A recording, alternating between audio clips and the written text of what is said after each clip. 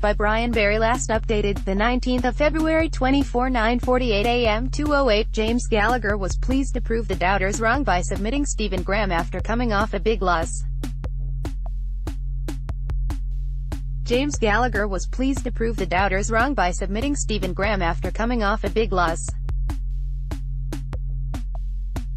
James Gallagher returned to winning ways on Saturday night with a comfortable first-round submission win over Stephen Graham, which came by way of a rear naked choke.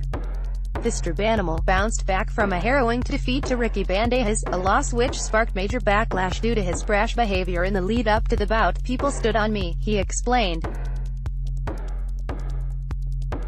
"They ridiculed me. I've never had as much grief over the last few months in all my life.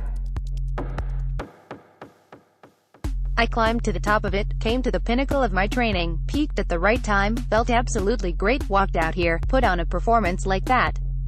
That humbled me. People on about, this will humble you, you're a cocky kid, you're getting kicked in the face. That won't humble me, that makes me want to go more.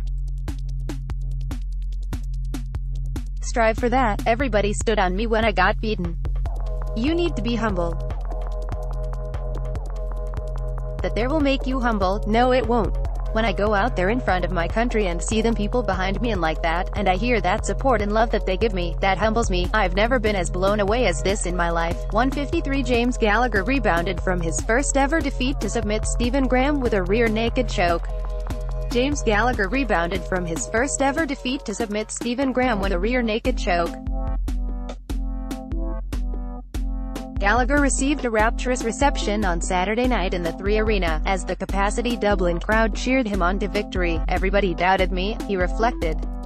"Everyone thought I was going to crumble when I walked out here in front of 8,700.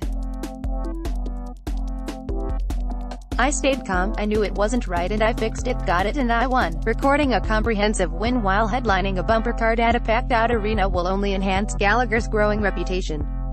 Although the Irishman remained coy as to a potential opponent he wishes to fight, he expressed his desire to fight in the coming months before headlining the Bellator card when it returns to Dublin in September. "I'm in this game to be the best martial artist there is," he exclaimed. "Hopefully I fight in May, and then Dublin in September. We're back. Let's block ads. Why?